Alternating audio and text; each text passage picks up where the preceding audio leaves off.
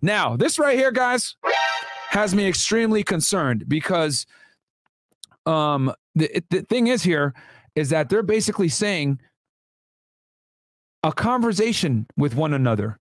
Okay, so what does this mean? Well, it could be one of these things. It can be either A, they had this conversation on Instagram and they were able to intercept these messages from maybe doing a search warrant or whatever it may be, or some other kind of media service. Okay, it could have been Facebook. It could have been someone was wearing a wire. Okay, during the conversation, someone was cooperating with the government. All right, or the state in this case. It could be they had the area where they were meeting bugged. All right, it could have been like an undercover house or something like that where someone was cooperating. But either way, someone, all right, that was involved in this meeting, all right, was wearing some type of recording device for them to be able to hear that. All right, or the last option was it could have been court authorized intercepts, which also known as wiretaps or Title III intercepts. All right,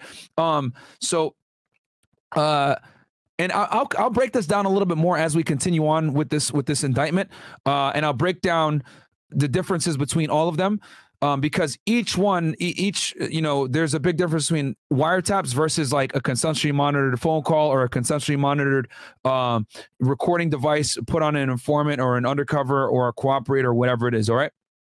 So yes. So let's keep going.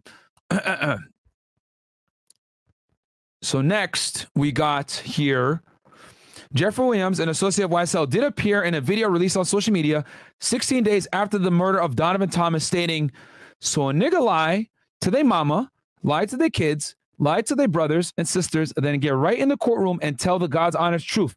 Don't get it. Y'all niggas need to get fucking killed, bro. From me and YSL." Holy shit, man. An overt act in furtherance of the conspiracy. All right. Now, I wasn't able to find this social media, guys. I was looking all over for it, but I couldn't find this actual recording. So, yeah. Next, we got defendants, and this is on February 9th, 2015. Defendants Demakian Garlington and Jeffrey Williams, associate of YSL, did appear in a video released on social media displaying the YSL gang hand sign and blood gang signs with the caption, "You dig 30, YSL coming soon, an overt act in furtherance of the conspiracy."